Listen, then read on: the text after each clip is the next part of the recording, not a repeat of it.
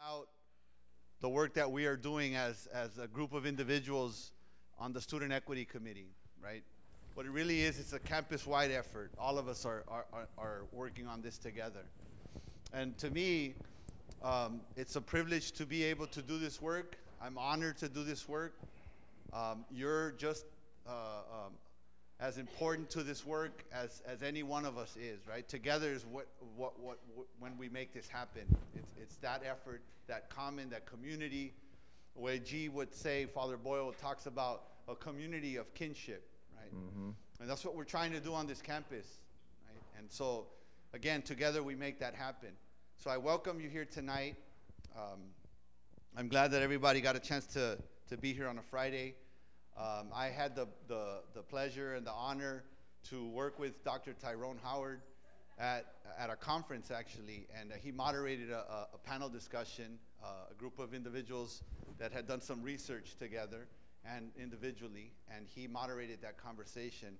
And immediately after that, I was like, man, this guy, I hope that one day our paths cross again, right? And so it turns out that our president here, Dr. Beebe, also knows Tyrone, and they have done work together.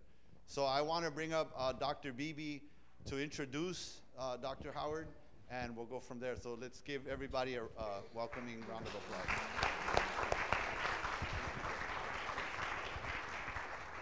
So I am so pleased to be able to introduce Dr. Howard, and as Luis says, I've had a chance to do some work with him in the past. But I do want to also make an announcement that some of you may or may not be aware of, and that is that this last week, we here at Santa Barbara City College were named the #1 community college in the United States, right? Wow. So, and you only get that because of you. It doesn't happen. If it weren't for you, we would just be another nice spot here on the beach. So you guys have made that happen, and you need to be proud of that. And don't think that I haven't forgotten that it's you that makes that happen. So that's really cool. So I do have the pleasure of introducing Professor Howard, and I have some formal things that I want to talk about, but then I'll get into some more informal things with you. But first of all, Professor Tyrone Howard has an absolutely solid educational background. He has a PhD from the University of Washington, an MA in education from Cal State University Dominguez Hills, a BA from the University of California at Irvine. Professor Howard's research is primarily concerned with academic achievement of youth in urban schools. His work has centered on the achievement gap facing African Americans and other culturally diverse students, and the importance of providing teachers skills and knowledge to assist them in reversing persistent underachievement. Dr. Howard has been a member of the UCLA faculty for the last 14 years. Prior to his tenure at UCLA, he was a faculty member at the College of Education at The Ohio State University.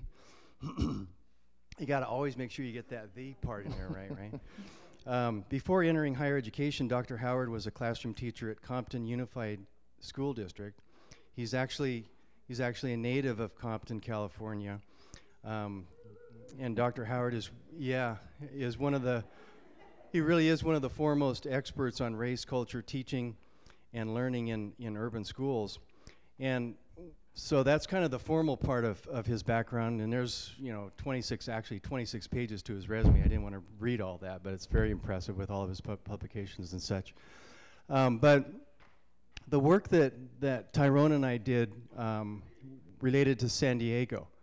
And in San Diego, when I was the president of San Diego City College, right in downtown San Diego, a very urban environment, we were really moving in the direction of social justice and social change and social responsibility, and ultimately put together a conference on that. And Tyrone really came and helped us understand some aspects of race, culture, how that relates to learning, how it relates to education. And then you may or may not remember this, but I also had you come down and we did a civility conference together. And that kind of took him a little bit out of his element, but he was just fantastic with that as well. So with all of that introduction, let me have Dr. Tyrone Howard come up and speak with you a little bit. Thank you very much.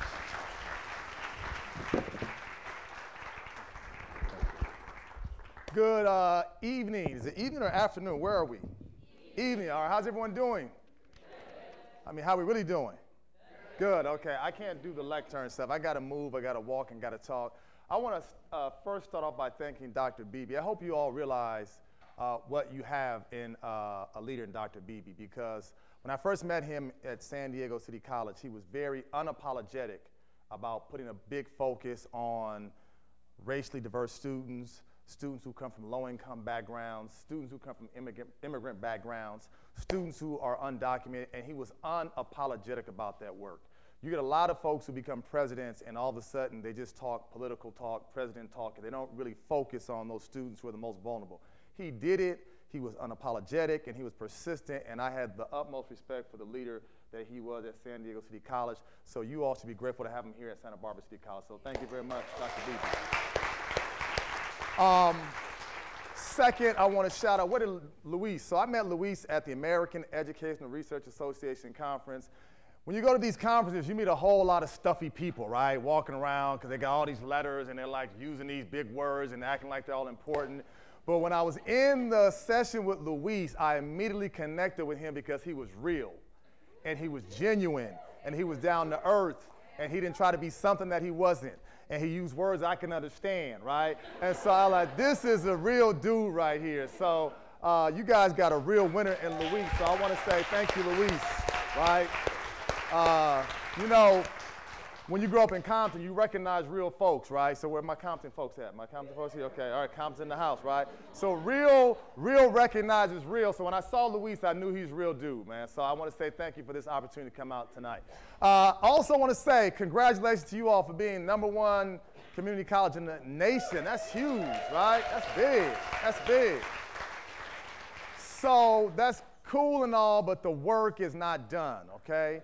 And we got to keep on grinding, keep on pushing, keep on building, keep getting better, because the goal is to be the #1 community college in the world, right? We don't stop at just the state or the nation. It's about being the best we can be on the planet. So I want to talk today about this topic around what does equity look like, and more specifically, creating access for all students. Not for some students, not for most students, not for students who have money, not for students who have privilege, but for all students, right? Because I think when we help those who are most vulnerable, everybody wins, right? That whole idea that rising tides lifts all boats, right? So if we start focusing on some of the most vulnerable amongst us, everybody wins. So I'm going to walk you through some of the things that I think explain why we have to have this conversation, why your being here is so important. I want to thank you for being here, because Friday night, Good Friday at that, you could have been a lot of other places, right? But you're here. And you being here says something about your commitment to not just your education, but education in general. So I just want to thank you. We're going to spend some time engaging around this topic of what creating access for equity looks like, okay? So before we get started, I always say we are changing the game, all right? So I want you to tweet, and I want you to how we're going to hashtag creating access. We're going to hashtag changing the game. We're going to access for all. We're going to let folks all around the globe know that change is happening at Santa Barbara City College, okay? We live in a social media world. We have our story we have to tell, and the story that we're telling is that we are changing the game, right? I say that because oftentimes there are stories that are not told about communities and people who are changing the game. What do I mean by that? I always say this. If there was a shooting that happened on this campus, you'd have all kind of media who'd be here immediately, right? Channel 2, Channel 4, Channel 5, they'd all be here to report who shot and why they have these problems at Santa Barbara City College. And whenever there's something wrong or something bad, the media jumps all on this, right? But when you have young scholars who are here building their futures, taking care of their education, becoming the #1 community college in the nation, where's the media at for that?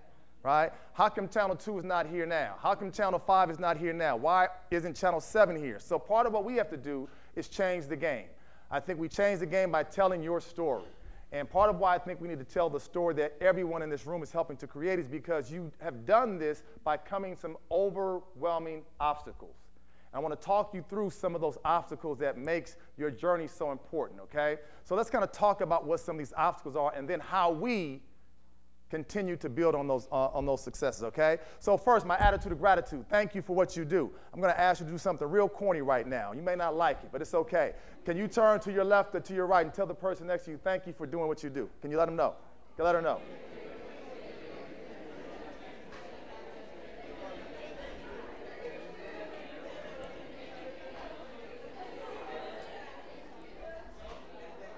Thank you, thank you, thank you, thank you, right? All right, she's thinking the whole row, huh? I like that, right? Like we in church, get up and hug somebody now, right? All right, so that's my attitude of gratitude. We need to acknowledge each other. We need to affirm each other because we live in a world that constantly tells us what we cannot do, what we don't have, where we fall short. And if we don't affirm each other, if we don't lift up each other, if we don't express our attitude of gratitude amongst ourselves, no one else will. So we should make it an ongoing habit to consistently acknowledge those who are in the struggle with us, okay? Because we are in this struggle together to be the best that we can be to improve the lives of all students, improve our neighborhoods, and give children the best chances they can be to be successful, okay? So let's kind of get into it, all right? So I want to talk about the fact that there's an ongoing battle for your minds. There's a battle for your minds that we have to fight every single day. And what do I mean by this? What kind of battle are you talking about? You said nobody's in my head. Yes, they are in your head. You just don't realize it, right? What do I mean by that? Because one of my most memorable and favorite scholars is Dr. Carter G. Woodson. And he had this statement that I think we all should understand. Dr. Woodson said that when you control a man's thinking, you don't have to worry about his actions. He said he will find his proper place and will stay in it. He also said you don't need to send him to the back door. He will go without being told. In fact, if there is no back door, he will protest until one is made for his use. His education demands it. He wrote this in the Miseducation of the Negro. Think about that for a second. He said when you control a man's thinking, and we're going to change that now, when you control a man or woman's thinking, when you control a person's thinking, you don't have to worry about his action or her actions, right? Even when there isn't a back door, he will protest until one is made for him, right? So why education is so important is because if you get your education, people cannot control your thinking. When you are liberated, people can't tell you what to do. But if we are not educated, then other people can control our action. That's why it's so important for you to get all the education you can get. Because once you get that education, can anyone ever take it from you? No, you have it for life. And when you have that education, others can't control your actions, right? Understand, in this country, women, poor people, black folk, brown folk, historically were not given access to education. The goal was keep these folks from being educated because if they didn't have education, we could control their actions, right? So when you come to school every day to be better, you are fighting to control your mind, control your actions, and control your future, right? So now, let's go one step further. We have a long history of being denied access to education, and we have to understand that history. Again, if you're a woman, if you're poor, you're a person of color, you're an immigrant, you're a refugee, right? If you're queer, you are oftentimes looked at as being an other. And I'm saying we're now living in a world where the others are no longer the minorities. Now the others are the majority. So don't you let folks tell you you're a minority anymore, right? When they say the term minority, you need to say, excuse me, let me change that. We are now the majorities, right? Say it with, we are now what? The majorities, right? We are not minorities anymore, right? We are the majorities now. And understand that. Because what has happened in this country, we have a long history of trying to colonize minds. There's a book I want you to read by Joel Spring called Deculturalization in the United States, and he talks about mission schools and cultural genocide. First, they denied access to education for folks, right? You know what I'm talking about, right? And then they said, okay, we're going to deny them education. Let's give them access to education, but we want them to have our education. And that education was primarily what? Western, Eurocentric education, right? We didn't want kids to learn their language. We didn't want kids to learn their culture. We didn't want kids to learn their history. The goal was let's brainwash them, right? Let's give them a Western-centric education that would teach them to not embrace their own culture and their own backgrounds, right? Even in school, they talk about these missions, and they tell us the missions were great places. for indigenous populations and brown folks, right? These missions were not great places for certain folks, right? We're going to have real conversation today, right? These missions were places that basically we know what happened. They raped women. They pillaged, right? It's sites of terrorism, right? You could not have access to education. So why do we celebrate those very things that destroyed our culture and destroyed our heritage and destroyed our future, right? But the fact of the matter is we are all remnants of people who fought and people who resisted and people who said, you will not define us based on this type of education, right? So understand, when we talk about fighting for our minds, we're fighting back against this notion that cultural genocide that tried to wipe us out, but we did not get wiped out. Right? We did not give up. Our foremothers and forefathers said we will fight and resist because we believe in the power of education, right? And then we also have to understand our history also came at a price, where some of our foremothers and forefathers paid the ultimate price. They lost their lives when they tried to gain access to education, right? They lost their lives. I'm going to say it one more time. They lost their lives when they tried to learn how to read. They lost their lives when they tried to learn numeracy. Right? That's why we have to take this serious, because there was a point in time in this country, in this state, where folks who look like the individuals in this room, if they came near a book, they'd be putting their lives in jeopardy. That's why we have to fight for education, because this thing was not always afforded to us. We are only here today, everyone in this room, present company included, because we all stand on the shoulders of women and men who fought, who hoped, who prayed, that one day their children's children would have access to education. That's why we do them no favors if we don't take this seriously, right? We cannot let their sacrifice be in vain. That's why you are here doing what you do every single day, because there was a point in this country where you could not have access to places like this.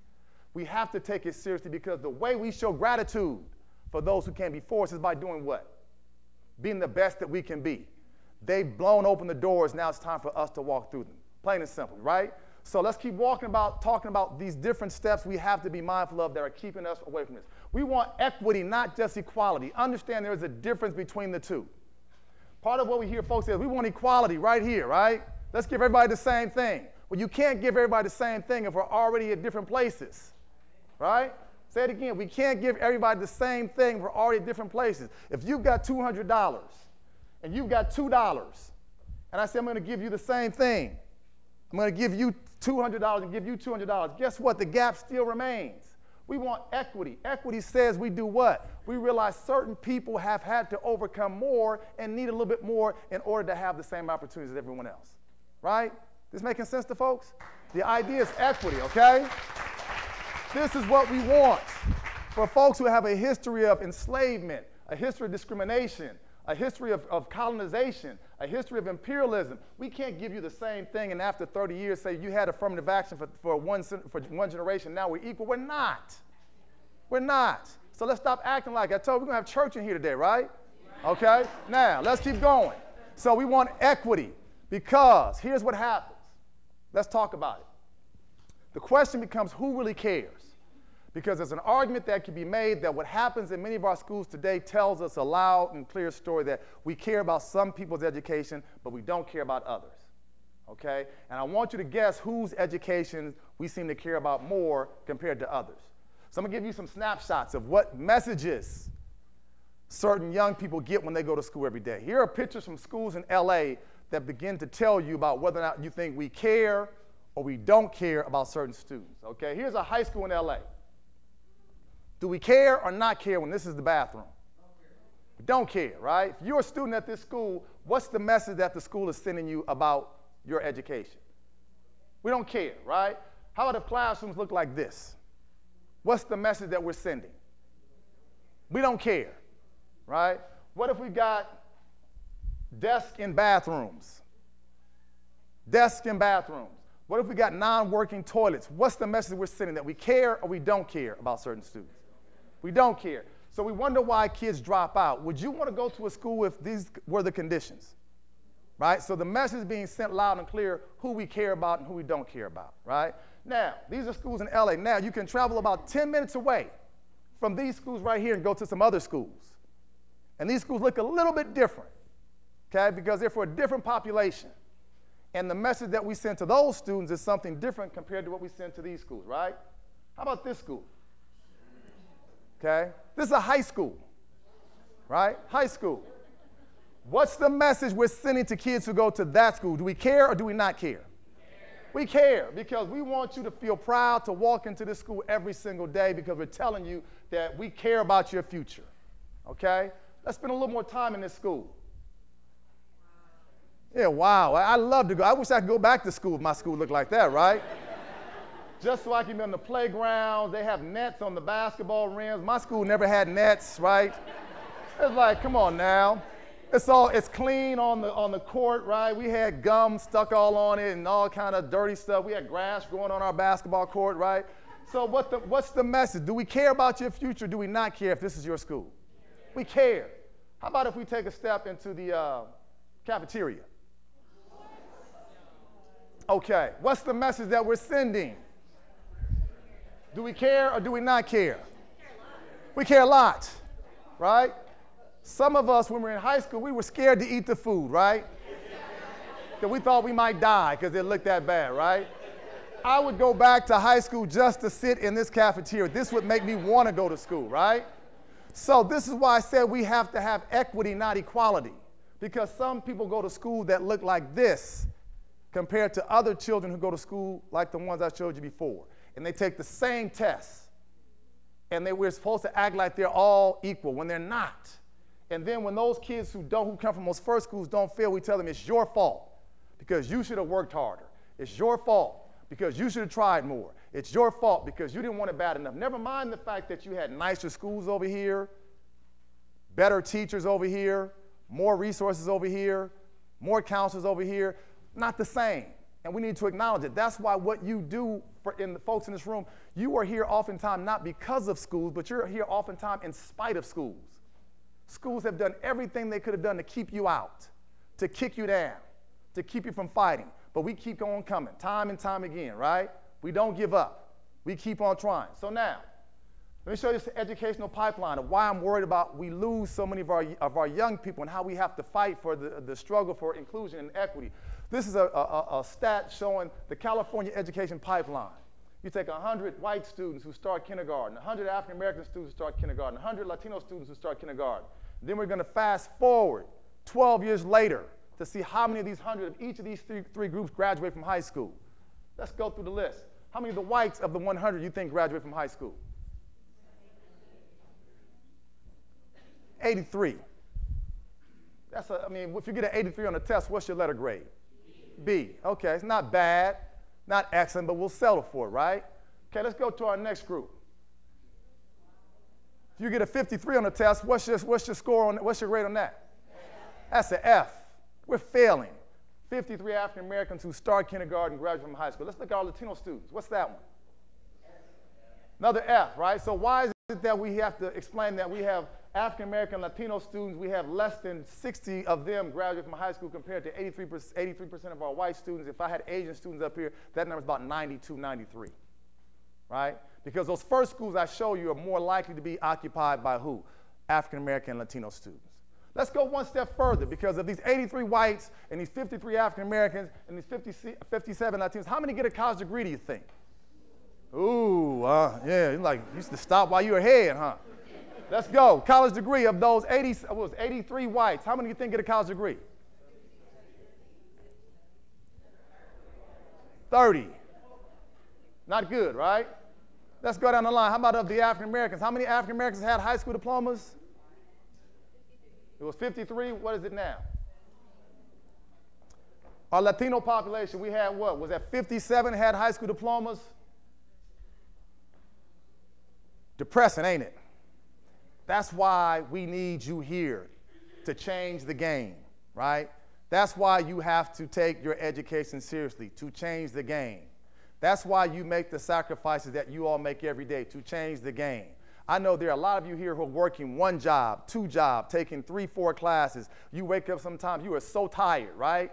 Your bed feels nice and warm, doesn't it? You're like, I really don't want to get up this morning, right? I really would like to stay here for 5 more minutes in my bed. But then you find a way to do what? Get up and go and get it done, because we're changing the game, okay? And understand, this is what we are forcing folks to understand, is that we are not mere statistics. We're going to change these numbers. I didn't say I think, I hope. I said we are going to change these numbers. You are the living proof of the fact that we're going to change these numbers, okay? And don't you let anyone tell you that you can't, right? Because now it starts earlier. We're starting to put labels on folks. Now we have data that says we begin to suspend children in preschool. I said that again. Suspend in preschool. What do you do in preschool to get suspended? Right? I'm not sure. You color outside the lines. You don't sit crisscross applesauce right. But look who's getting suspended overwhelmingly. Children of color, black and brown children. They're 20% of preschool enrollment, but there's 72% of the students who are suspended once and 78% of kids who are suspended more than once. How can you have 20% of the population be children of color, but there are almost 80% of the kids who get suspended, right? This is why we need those folks who want to go into early childhood education to stop this right here. Right? Because I believe that kids, you got bad kids across the board. You got bad black kids, you got bad Latino kids, you got bad white kids, you got bad Asian kids. But why is it that certain kids get that bad label more so than other kids do? Right? And we know once that label gets placed on a child, you tell a child over and over again, you're a problem, you're a problem, you're a problem. After a while, that child starts to think, what? I'm a problem. And then you tell a child that he's a problem or she's a problem so long, they start acting like what? A problem, right? And I'm saying we're starting early. In preschool, you're what, 3, 4 years old? So I'm saying we got to push back on these ideas that somehow we have black and brown children who can't perform well. We have a lab school at UCLA where I work, and a lot of rich kids go to that school. Average income is about $1 million for those families in that school, right? Very wealthy school. On occasion, I go to that school and I watch the kids in that school, and let me tell you something. Some of those kids are bad, real bad, right? But what happens is that when these kids begin to act up, they say, well, little Johnny is just really trying to express himself right now. And we just have to give him his space to express himself because he's really got a lot on his mind right now. But once he does that, he's going to be just fine, right? Now, Juanito or Malik do the same thing, right? And they're not working through their problems. What happens with them? They got to go. Same behavior. But they get treated and get looked at very differently. I'm saying that we have to look at all behavior. We cannot accept this as just regular behavior. We can't accept these numbers. When you got 20% of the population, so 80% of kids, we're kicking out of preschool. Preschool, not kindergarten, not first grade, preschool. We have to change that, okay? Now, let's go one step further. So then let's look at this issue here. Can we start kicking kids out of school? What's the next step for so many of our young people? Let's talk about the imprisonment situation. About 1 in 9 men spend time in prison in this country, right? But again, the devil's in the details.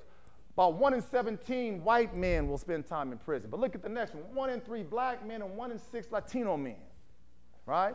It doesn't stop with men. Same thing for women. About 1 in 56 women spend time in prison at some point in time. For white women, it's 1 in 111.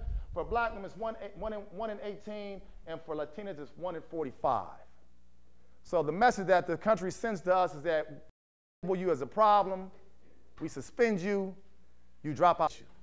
This is the game we're going to change. This can't happen. This can't be business as usual because we're losing too many bright minds right here in this situation. And we have, I believe, future entrepreneurs who are behind bars, future attorneys who are behind bars, future physicians who are behind bars, future engineers who are behind bars, future computer scientists who are behind bars. But because we have created a system that pushes certain people out, we never get to recognize the full potential of these young women and men, okay? So what does this mean we have to do? Understand, you got to read this book called Burning Down the House by Neil Bernstein. I'm a professor. I give out homework. You know that, right? Okay.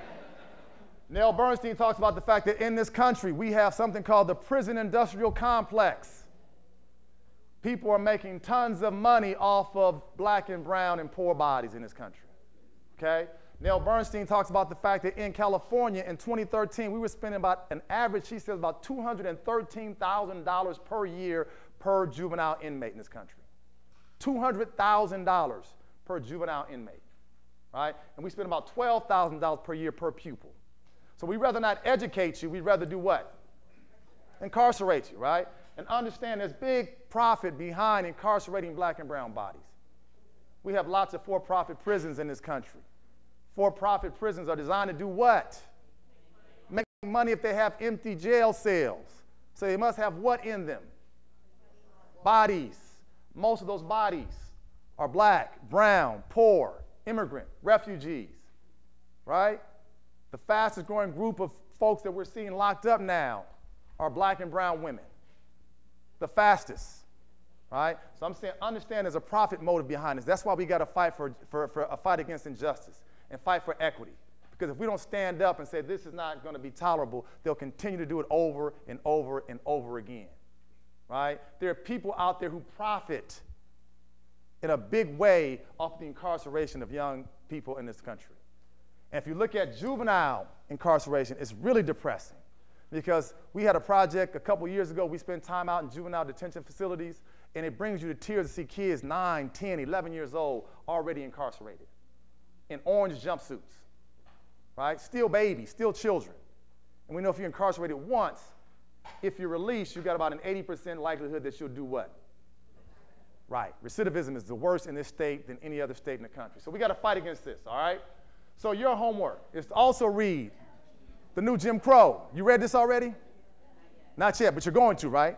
I told you I'd give out homework, okay? Right. So Michelle Alexander talks about mass incarceration in the age of colorblindness, right? We said aren't we post-racial in this country? How can you be post-racial when you've never been racial? We've never talked about racial discrimination, the history of how we've treated non-white peoples in this country, okay? So you also need to watch the documentary 13th, right? Because it shows you again how we continue to make profit, and we have folks who make money off the incarceration of black and brown bodies. Let's not educate them, let's incarcerate them, okay? That's why we got to push back and change the game. We have a long history in this country of doing this, of criminalizing black and brown bodies, okay? Now, this is what college looks like for some folks, right? They have their dorms, they play the guitars, they got earphones, they got space, they're happy, they're getting along, right? But for other folks, this is what dorm life looks like, right? We can't tolerate this. We cannot. This is what everybody's college life should look like, right? I want to learn how to play a guitar and sit across from my friend while he's not listening to me, right? And probably because I play the guitar so bad, right? This is what it should be like for everybody. We shouldn't have a two-tier situation. But you talk to some of our young people and our older people who are incarcerated, they say it's just inhumane, the conditions. It's like sardines. You got thousands of people who are packed in these situations that were not designed for thousands of people. You got jails that were designed for 2,500 people that have 4,000 people in them, right? You put people in close proximity, guess what's going to happen? People are going to fight. You're too close to me. Don't look at me. Don't talk to me. You fight, what happens? More time, right?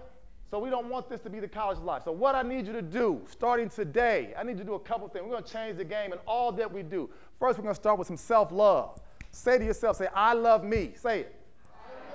Y'all don't mean it. Say it like you say, I love me. I love me. Tell that person next to you, you know what? I love myself. Say it. Okay? Say it again to the person to the other side. Say, I love myself. Okay? So we got to engage in some self-love. Self-love. If you love yourself, that means you do all that you can to be the best at what you pursue, every day, all day. Okay? No excuses. We also got to engage in some self-discipline. Okay? Self-discipline means that sometimes when we're tired and we don't want to study, guess what we got to do? Study. Sometimes we want to sleep an extra hour because we're tired, guess what we got to do?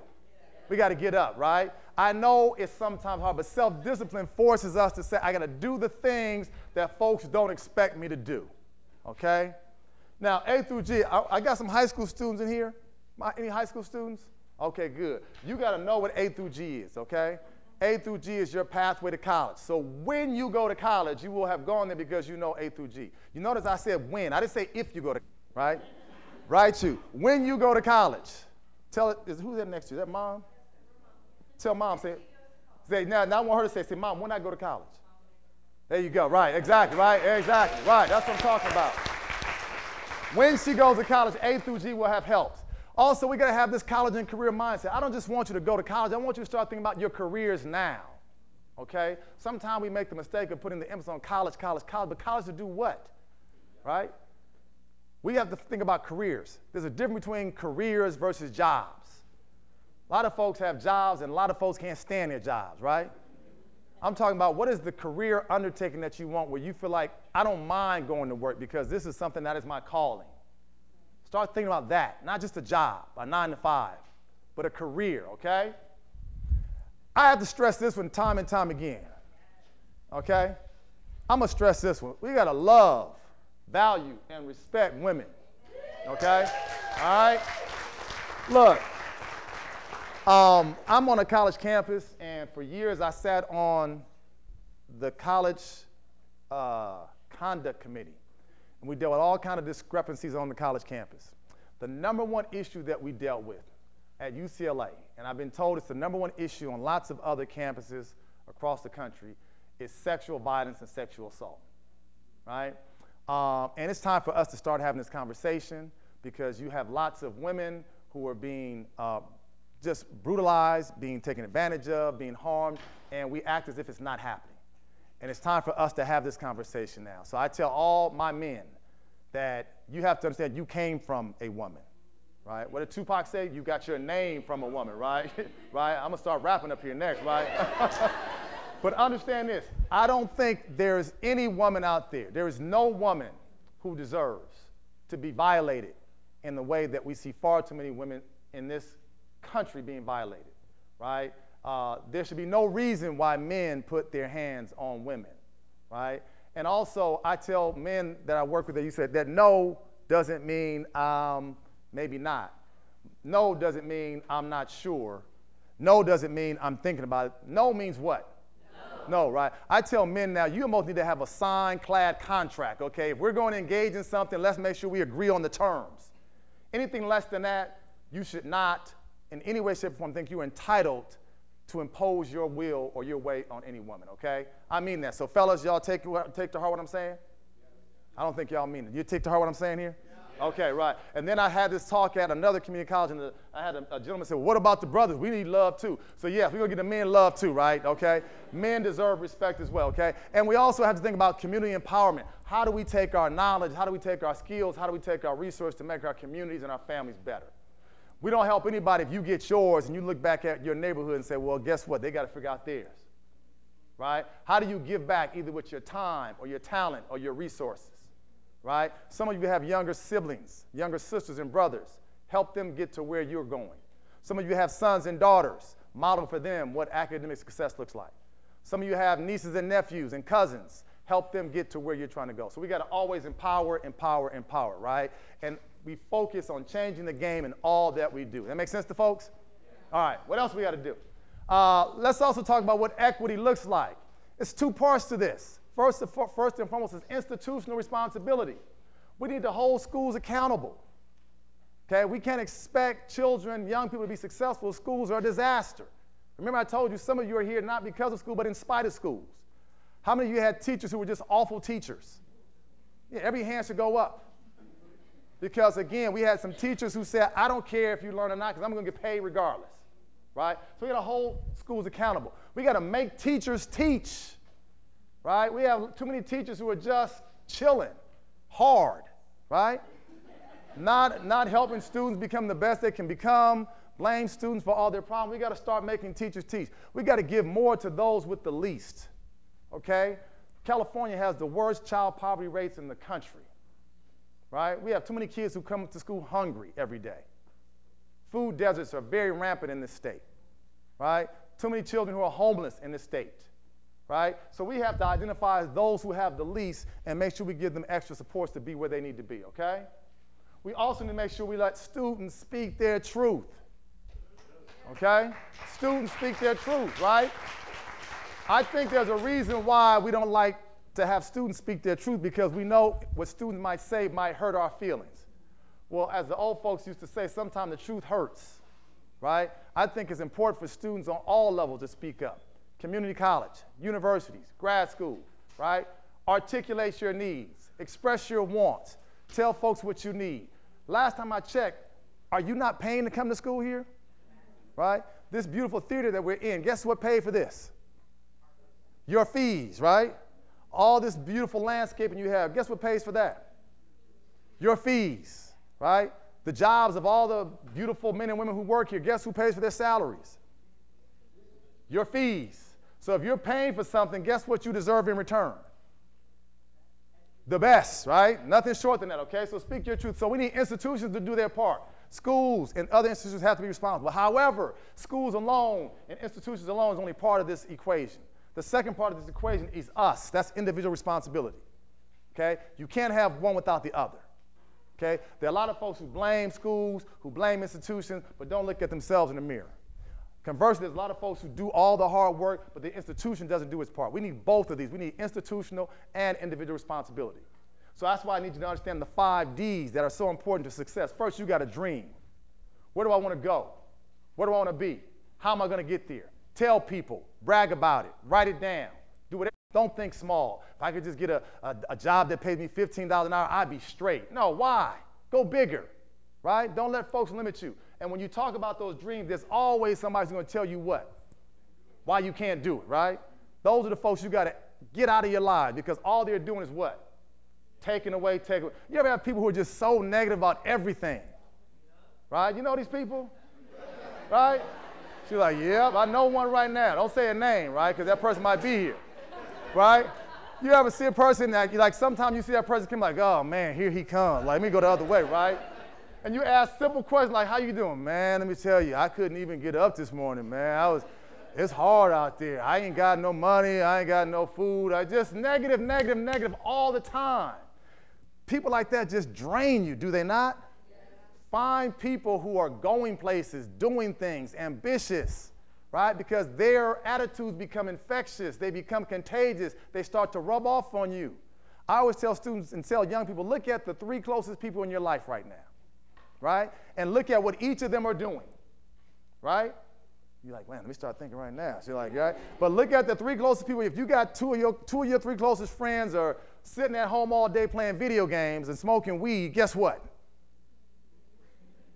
Like, man, he know my friends, right? I'm saying we got to start looking at who is our circle because while we may not realize, if we look at our circle, guess what we're also looking at, right? If your circle is made up of people who are working hard and going places and setting goals, and we talk about where we're going, and they encourage each other, and they lift each other up, and they offer you access to resources, if that's what your circle looks like, stay there, right? But if your circle is full of people who tell you what you can't do and what you won't do, and you think you're better than everybody else, and you should stop going to school, you got to cut some of those folks. And I hate to say this, sometimes the most negative folks are folks in our own families. That's a hard one to make sense out of, right?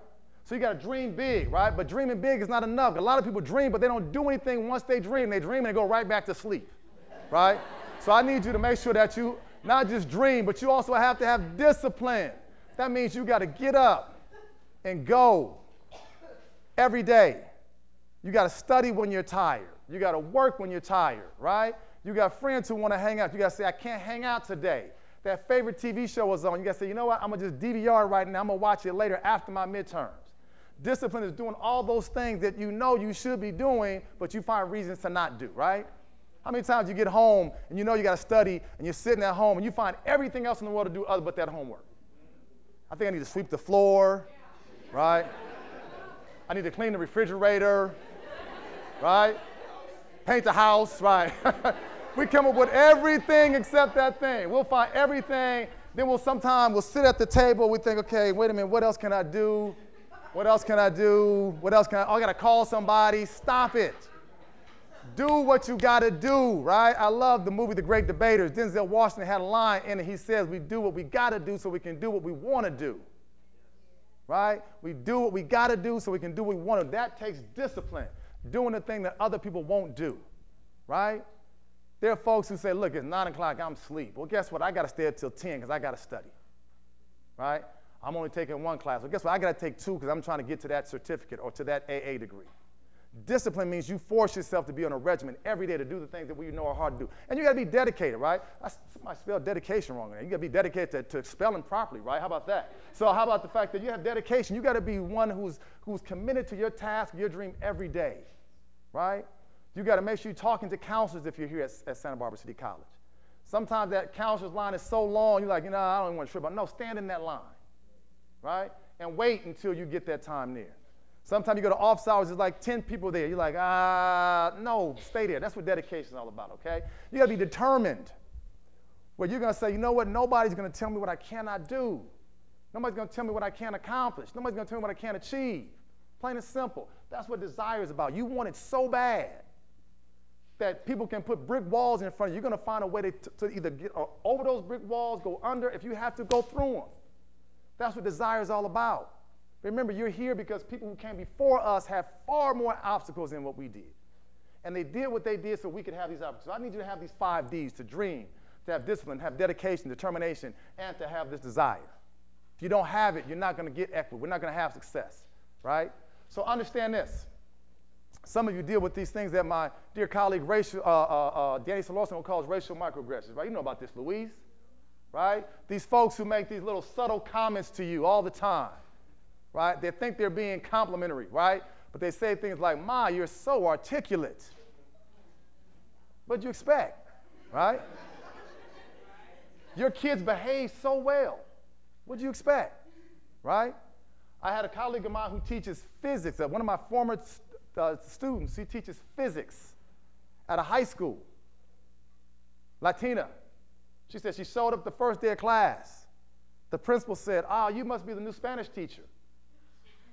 She said, no, I'm the physics teacher, right?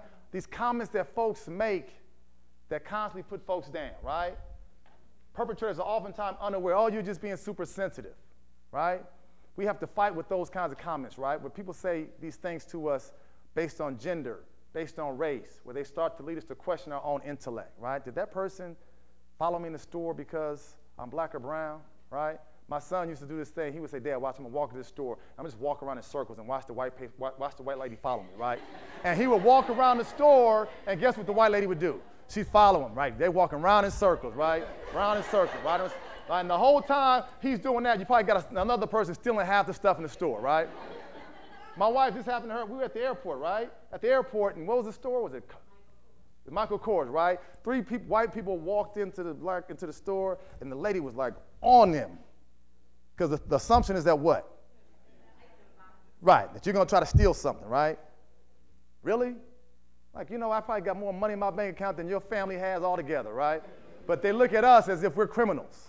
So I'm saying part of what we face are these microaggressions, cuts across all social identities, right? Comments are miscompliments, but they oftentimes are put downs. You got to fight against that. So understand, we also have to acknowledge that this is one of my favorite quotes. Paul Laurence Dunbar says, we wear the mask. We oftentimes wear the mask to cover up our pain that we're going through, right? We wear the mask that grins and lies, it hides our cheeks and shades our eyes. This debt we pay to human guile, with torn and bleeding hearts we smile.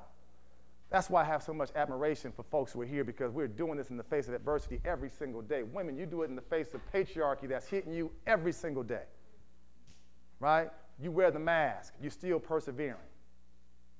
Folks of color, you do it in the face of white supremacy every single day. You wear the mask, fighting against folks who tell you what you can't do. My queer folks, you do it every day in the face of heteronormativity that tells you that you are somehow not normal, right? You wear the mask. Immigrant folks, you wear the mask every day when we have xenophobia that's rampant, constantly making it out that people who are not from this country are the problem, right? So I'm saying we wear the mask every day, and that comes at a cost. So that's why I need you to make sure you take care of yourselves, right? One more time, tell that person next to you, say, take care of yourself. Tell them. Take care of yourself.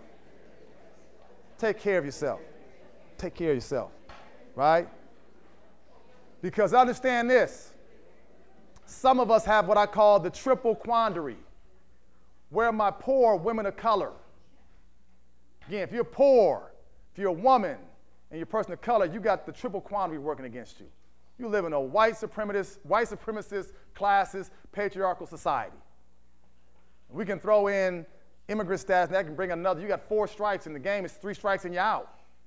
That's why you have uncanny strength and uncanny resilience, because you still rise every single day, right? So understand this, game recognizes game.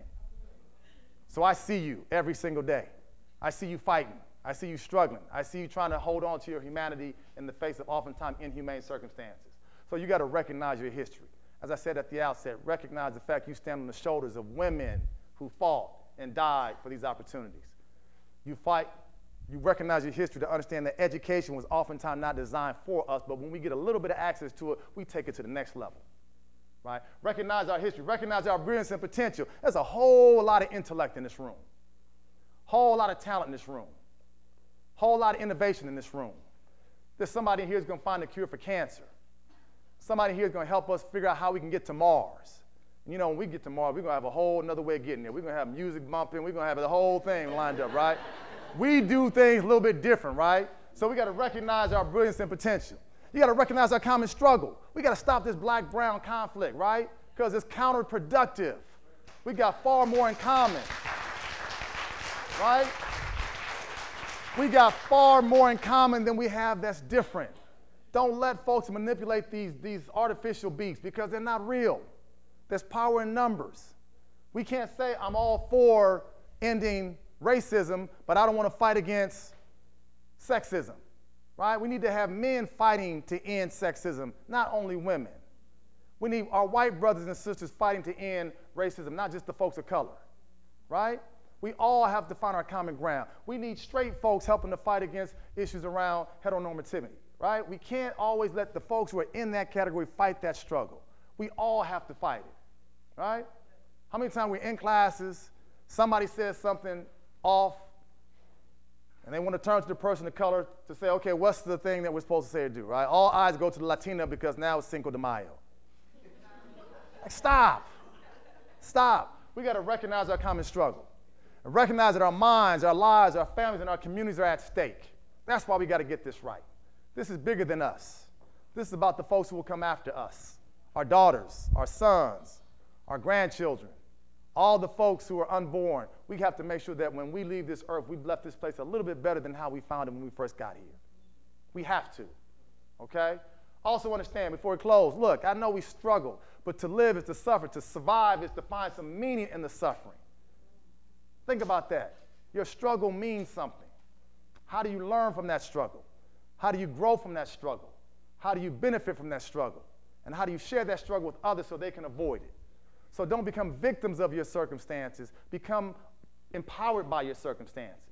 Tell folks your story and how you overcame the adversity to get to where you are. We all have some kind of adversity we have to face. But I always tell folks, I tell my own children, like when you fail that class or you don't get a good test on a particular exam, you can't feel sorry for yourself. It's just a setback. And we always say a setback is a setup for a comeback. How are you going to come back? Plain and simple, okay? Now, look, folks, the dream is free, but the hustle is sold separately, okay? You got to want this bad. You got to hustle every day. You got to find a way out of no way. You got to fight when you have no fight left in you. You got to push when there's no push left in you. You got to climb when there's no climb left in you, right? This is what we do. The dream is free, but the hustle is sold separately. So I know you want to dream, and you should keep dreaming, but you also got to push and fight and never relent on your goals and your dreams and your accomplishments, right? Because I always say that part of what we are, we're the roses in the concretes. That's what we are. Nobody expected us to be here, right? Nobody expected women to be in an institution of learning. Nobody expected folks of color to be in an institution of learning. Nobody expected poor folks to be in an institution of learning. You are the roses in the concrete, like Tupac said, right? Because you grow not out of rich soil. You grow not out of fertile ground. You grow out of the rough concrete. They say, how do roses grow in the concrete? Well, look around. You are the living embodiment of that, right? I love Pac when he says, you wouldn't ask why the rose that grew from the concrete had damaged petals. On the contrary, we would celebrate its tenacity. We would love its will to reach the sun. And he says, we are the roses. This is the concrete. And these are my damaged petals. And then I love how he concludes. He says, the question is, don't ask me why, ask me how. I'm looking at the roses from the concrete. I'm looking at folks who did all the things that folks said that could not be done. I'm looking at all the folks who refused to give up. All the folks who defied the odds and said, I won't be a stereotype, I won't be a statistic. You are the roses from the concrete. I'm looking at your damaged petals. And I'm not asking you how, right? I'm not asking you why, I'm asking you how. Because I need you to keep doing that every single day because people are depending on you. People need you. People are watching you every single day. You inspire me. right? I see folks struggling. It makes me want to fight and struggle more. That's why we have to take this serious with every single day to fight this fight for equality and equity with all of our might, because this is bigger than us. It's about the folks who came before us and about the folks who came after that. So we got to fight hard with everything we got. When I was growing up in Compton, I always say when things got real intense, we used to say, you know what, you think I can't do something? I'm going to prove to you that I can, right? People say, I dare you to do something, right? We say, okay, well, you dare me, I'll do it. But when the stakes got higher, we say, I don't just dare you, I do what? Double dare you, right? But sometimes we didn't stop at double dare, right? Talk to me. Triple dare you, right? And then if we really, really got serious, we say, I don't just triple dare you, I do what? I triple dog dare all you guys. Thank you for changing the game. I appreciate you guys. Thank you, thank you, thank you.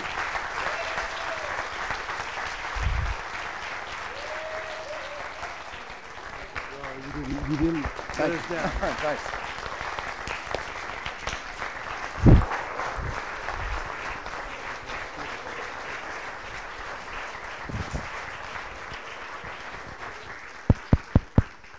I triple dog dare you. What's up? What's up?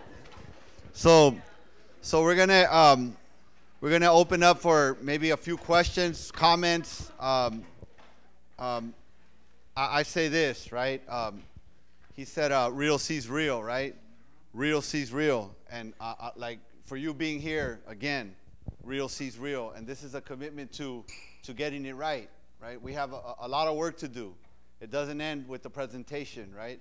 It doesn't end while you're here. We have to take this information and make it happen in our community. Our people need us, right? Those young kids, they need us, right? We need to do what we got to do, and not only for ourselves, but for the greater good, right? There's a lot of work that needs to be done. And so, again, I'm honored to have Tyrone here, Dr. Howard. I'm glad that he was able to make it up here.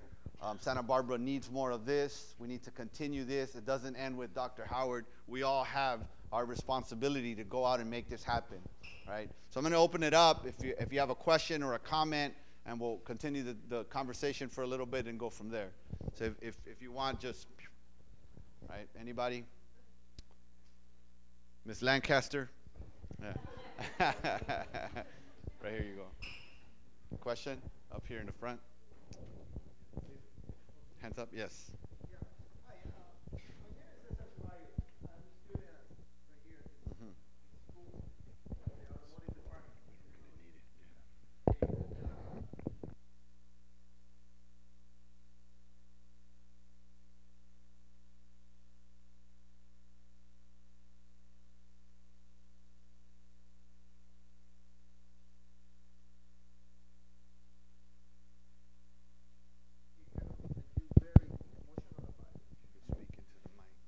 Also, it couldn't come just perfect timing because, I mean, we had Barack Obama that came from nothing and became the U.S. president.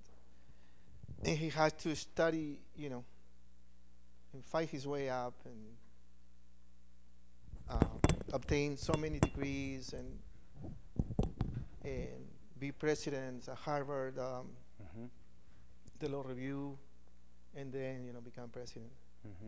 And now we have this white guy that hate us, that to Latinos, they say we come here to rape and rob. And to qualify to the White House, he was just rich and white, education. Just, I mean, no grad school. Yeah. So I think the way, I appreciate your comment, Caesar. I think the way we resist that is by doing all the things that folks like you are doing. I think every day that you complete a class, every day that you get a little bit closer to your milestone, you destroy that stereotype that says that Latinos can't be successful, right? And so I always say that there's actually, that the proof is in the pudding. What you do every single day destroys all that negative thinking that folks have about us. That's why I tell my students, you have two choices. You either can reinforce the stereotype that folks have about us, or you can destroy it. And I think all the folks in this room are doing the very thing we need more folks to do by destroying that stereotype. So I thank you for doing what you do. You deserve a round of applause. I appreciate it.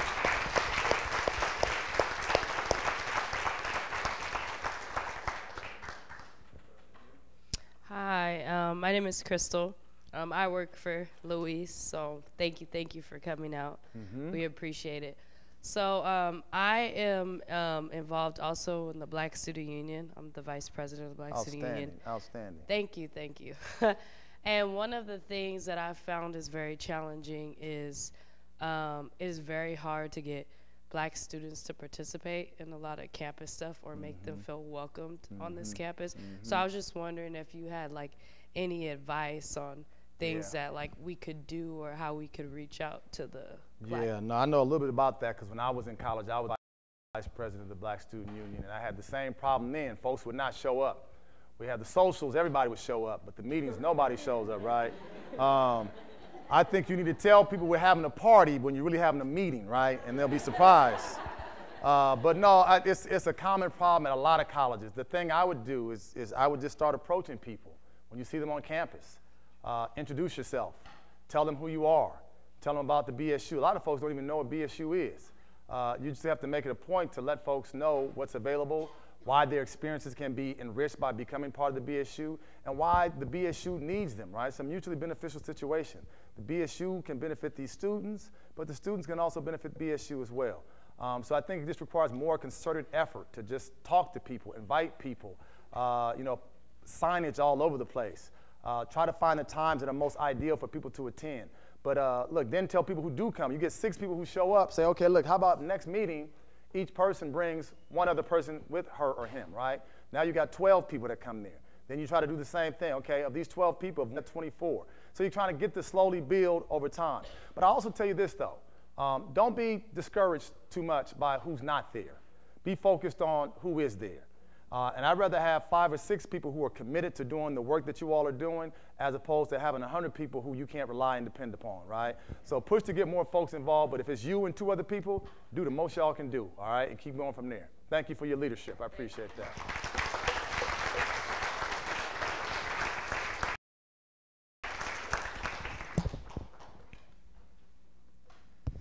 Hello, my name is Matthew Esquer, and I'm currently on the Associate Student Government at Santa Barbara City College. First off, thank you for speaking. It was wonderful. Second off, do you have any advice for how, as a student representative, I can help out these groups institutionally or just through the student government route? Right. Well, again, like the young lady here said, I think what we have to do is we have to encourage more of our students to get involved in leadership. I would say let's look at the composition or the makeup of the student body leadership. If it's mostly male, then we need to say, okay, why aren't more women involved? If it's mostly white, we have to say, why aren't more folks of color involved? And I think it means outreach of talking to folks who are in the different organizations, MECHA, BSU, the different kinds of ethnic studies courses, and going there and encouraging folks. Our organizations are better when we have more diverse people, because more diverse perspectives are able to come, more diverse experiences are better. So I think we have to recognize that there's strength in diversity, and I think it means helping folks understand that we truly want their input. We truly want their perspectives. We can't just sit back and wait to see who comes knocking at our door. I think we have to be much more aggressive in pursuing folks and saying, look, you were in a class with me. I liked some things you said. I think you'd be great in leadership. I think you should consider running. These are things that will help out your resumes in due time, folks. It looks good when you can say to a college or university or to a job that I was involved in student leadership. That shows your ability to manage multiple things at one time. So it is really, really, really, really good to start building that resume now. So I would say just talk to folks, encourage folks, really try to impress upon folks the values of leadership. You can't complain about things to be involved in that change, right? I always say be the change that you like to see by getting involved. That's like folks who don't vote. Like, okay, once you choose not to vote, then I shouldn't hear your mouth at all because you gave up your opportunity, right? So same thing with your campus organizations. If you don't like what's going on campus and you don't get involved in leadership, shame on you. So thank you for your leadership. I appreciate it, right? Hello, my name is Lindsay. Dr. Howard, thank you for everything that you shared. As a student here, I often have a lot of comments that I would like to offer to my professors when they're referencing certain groups of people. I had a teacher reference undocumented citizens as illegal aliens in one of my classes in a lecture with over 100 people in them. And I really wanted to call them out on it and say, like, look, that's dehumanizing. But another part of me also thought, like, oh, I'm this brown woman, and he's going to remember that when he's grading my midterm. Like, I don't want to say that. You know? Right. So what I am wondering, like, since you're a professor, what would your advice be when you hear these comments that are offensive? Would you rather have your student tell you in front of your 100+ lecture, or would you rather have them talk to you That's a privately? great question. Great question, Lindsay. So to me, I want to know, if I've messed up, I want to know in real time. So I personally would not mind if a student told me in a group of 1,000 people that you said something that's offensive or something that's dehumanizing. But that's me, right? A lot of professors feel very much challenged by someone questioning what they've said. So I think you were wise in trying to figure out what might be the best approach, because as much as some folks say they don't remember people who make comments that they think might be a challenge to them, they do, right? And so maybe the best approach is to have a one-on-one with that instructor and tell him why you found those comments to be inappropriate. But the real important thing you can do, Lindsay, and I tell this to all students on college camps, and I don't think students understand the kind of power you have in this regard. At the end of every course, we ask you to do what? Evaluations. Most students, because they're so sick and tired of the class and they're like upset about the final, thinking that they didn't do well, most students don't complete the evaluations. And that is your chance to really get back at folks you may not have liked, because all departments, and Dr. Beebe can tell you, right? All departments look at the evaluations of every single professor on every campus. Our raises get tied to those evaluations. Our promotions get tied to those evaluations. Our abilities, in some cases, if you're untenured, to keep your job is tied to those evaluations. So I always tell students, take about 10, 15, 20 minutes to give thoughtful feedback on those evaluations. Tell that professor how much you loved her or him, and give the specifics and the details of what made that professor so amazing, because that's going to increase the likelihood that that professor is going to stay on the campus and continue to have those opportunities. If you have a professor who is very inappropriate and very uncaring, say that. Give details, give examples. Just take the time out, because those things are your ways of speaking back to folks who don't oftentimes realize what they've said or done that have caused you to feel hurt, pain, or disrespected in some kind of way. But also understand, you have to pick and choose your battles. Can't fight all of them, because if you fought every battle, you'd be here fighting more than you would be learning. And I want you to move to accomplish whatever goals you have for you educationally, if it's a certificate, if it's your AA, or whatever your goal is, because some folks are in the business of just professional fighting on college campuses. And I'm saying, that's great, that's important, but I need you to move through here and move on to the next level and keep on going toward those educational goals. So I appreciate your question, Lindsay. Any other comment, question? So it comes out on the live stream. Thank you. Thank you so much. In terms of institutional responsibilities, right, I didn't hear you touch on mental health at all. Oh. And yes. I think that's absolutely critical, especially for our students from the margins, right? Our formerly incarcerated students, our students in recovery, our single parents, our rape and multiple trauma survivors, right? So can you touch on that a little bit, and really those spaces, language justice in those spaces, and what that needs to look like? Excellent question. Thank you for that. No, part of what I talk about when I say we wear the mask is wearing the mask is oftentimes trying to cover the pain and the suffering that many of us encounter. And sometimes it's a need for all of us to think about some mental health check-ins and check-ups, right? Because if you're constantly being on the margins, dealing with trauma, dealing with stress, we have a growing number of homeless students on our campuses, a growing number of former foster youth on our campuses, a growing number of veterans, women and men who have fought for this country, who come back with lots of PTSD symptoms. So yeah, I think we have to talk about mental health. It's yet one of those topics, again, that we don't want to acknowledge, despite the fact that there are large numbers of folks who are going through their own challenges. I think we've got to make sure that our institutions are having the kinds of appropriate mental health supports on every single corner of our campuses, so that if students understand that those resources are there, that they use them, right? And I think we have to start talking about the fact that it does not make you weak to go see a therapist. It does not mean that you are soft, man, if you go see a therapist.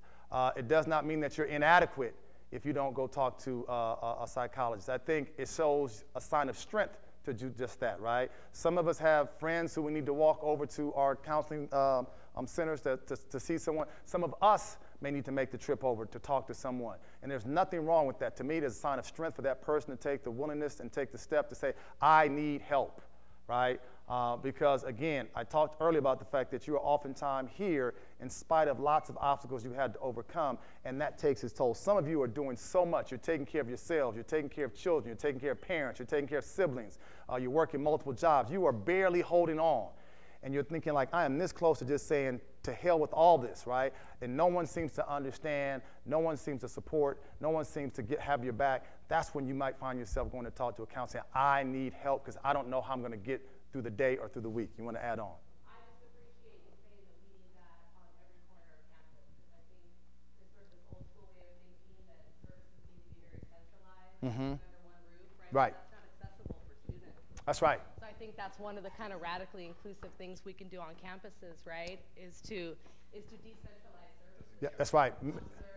Absolutely. In every space that students occupy. Right. And I think you said something important earlier about so having adequate services on campuses, but also having folks who have the cultural competence to engage with folks around this. Because oftentimes I've had students at my campus say, you know, Dr. Howard, I finally decided to muster up the courage to go talk to a therapist, but this guy completely did not understand who I was. I didn't feel comfortable talking to him, right? So the cultural competence piece is huge. That doesn't mean necessarily having, I think it's important to have counselors of color, right? But I'd rather have counselors of consciousness more so than the counselors of color, because some folks, let's be clear, skin color does not always equate with consciousness.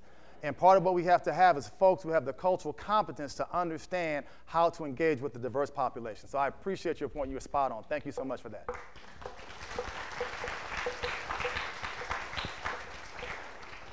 So we have one more question. They're getting your exercise in, Luis. They got you running all over the place, man. It's your workout, I got one more question, and then yeah, you don't have to go to the gym tomorrow, brother. You get it all in today. Sorry, Luis. My question is going to go in a slightly different direction, and that is that I think when we're talking about creating equity, yes, we are so focused specifically on the student portion, which is appropriate, I think, to do. Yes.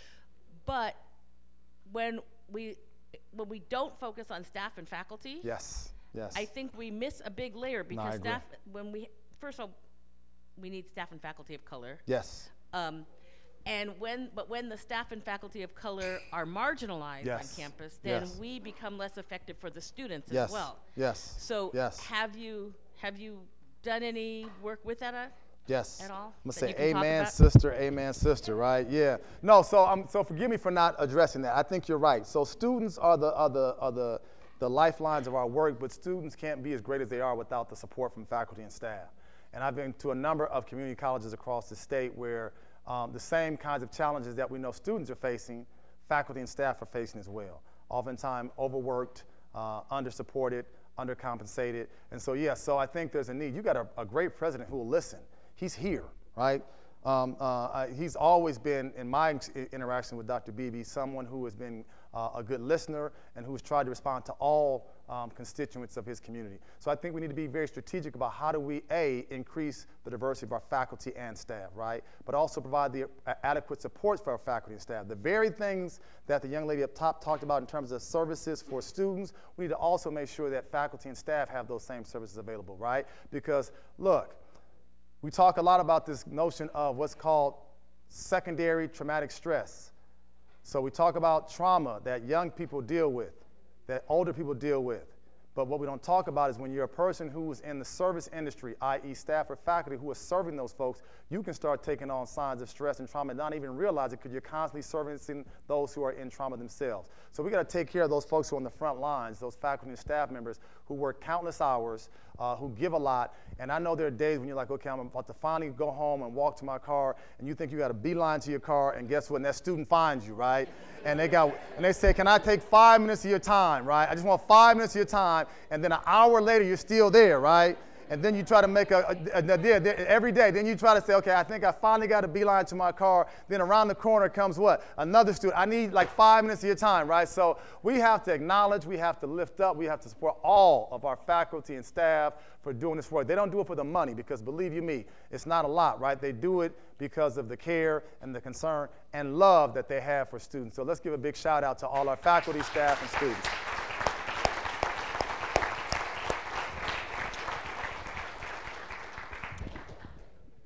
So Luis said I can ask one more thing. Okay, good. Sorry. He said as long as you were close, he didn't want to run all the way back into the back, right?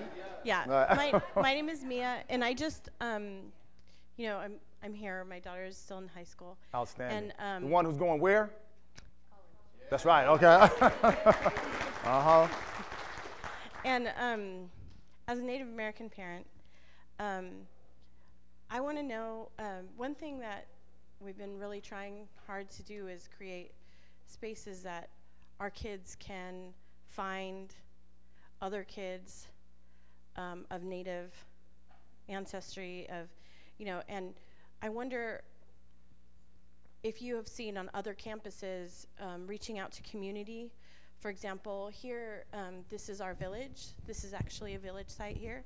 It's actually our ancestral village.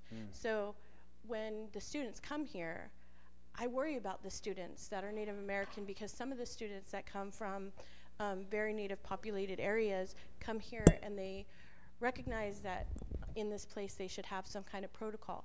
Have you seen in other places the college students, actually the facility, the institution, reach out to the communities to help create a space like that so that children or students can be welcomed by the families and the people of the place? No, that's an excellent question. And I've not seen many, and let me tell you my opinion why I think we have not seen many. By and large, institutions just don't wake up one morning and say we're going to do something that's great on behalf of indigenous populations. Institutions tend to operate in ways that support their own sort of missions and values and backgrounds. Institutions only change when people who feel like there should be recognition put pressure on institutions to be better, right? So I know, for example, at UCLA, we have a American Indian Studies department. And there are some protocols there within certain parts of the campus, but that only happened because there were small pockets of indigenous populations and their allies who said that we think that there should A, be a center, B, there should be a major, and C, there should be spaces that are there to support indigenous populations. And so I think the only way that's going to happen here is that there are folks who are consistently communicating with folks in leadership to say that we deserve, we need to have a space that recognizes our ancestral heritage, that also that recognizes this space and place that may have been very sacred land for certain populations. I think only then will those institutions begin to respond accordingly. So I wish I could say I've seen lots of examples, but unfortunately I've not. And the couple that come to mind are typically in place because there's been massive resistance, lots of pushback, community building and organizing to put pressure on institutions to do what's right on behalf of one of the populations that we rarely talk about that has been decimated through through this cultural genocide I talked about, decimated through a lot of the acts that this country engaged in. So I think that's a history that we cannot forget, right? That's one that we all should know and understand because it's something that was unthinkable and that should never be forgotten. So I appreciate you raising that question and concern.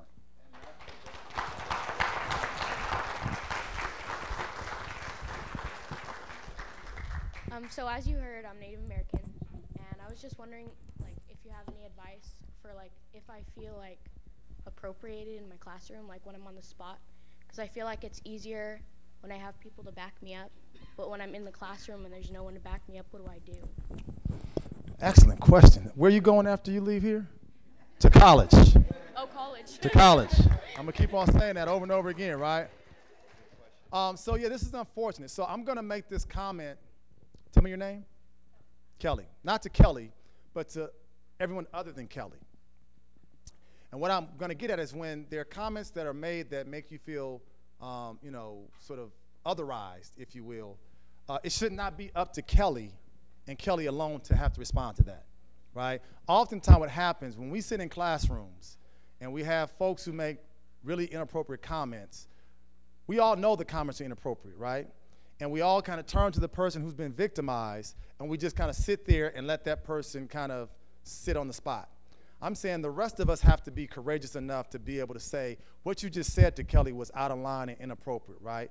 What you just said to Kelly really has no place here. What you just said to Kelly is unacceptable, right? So we all have to step up, because guess what? It's Kelly and her group today, but guess whose group is going to be tomorrow, right? And we don't want to be in that situation when someone makes a comment that's inappropriate about the group that we are a member of, and we're feeling alone on the island as if no one has our back. The worst thing to do is to feel like you're alone when everyone knows that you've been targeted or you've been attacked in some kind of way that they know that they would not to be targeted. So I'm saying to you, Kelly, what can you do? I hope that folks in your classes and folks in this room will speak up and speak out and get in the way and make sure that you don't have to suffer like that by yourself. Because no student, regardless of his or her background, ethnicity, religion, sexual orientation, should have to be subjected to any kind of dehumanizing or deculturalization about their identity. So my thing is, be proud of who you are, never apologize for who you are, and never change who you are. All right?